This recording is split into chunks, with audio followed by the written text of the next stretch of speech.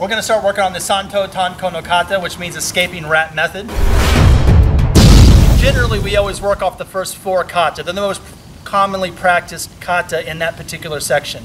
Now, this section comes from the Togakure Ryu, and it has its use of using Metsubushi and Shuko, Shuriken, that type of thing. The idea is that you've been captured as a spy or you've been spotted as a spy, and you need to make a quick escape. You need to do something to create some distance, to create a little chaos so that you can evade and get that information back to your lord.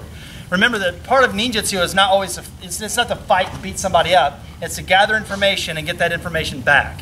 So we're not trying to stay and fight, we're not trying to outdo a swordsman. What we're trying to do here is to be able to create some sort of confusion, a diversion, a distraction, to give us just a little bit of time so that we can evade and then get to safety or get back to our lord, okay?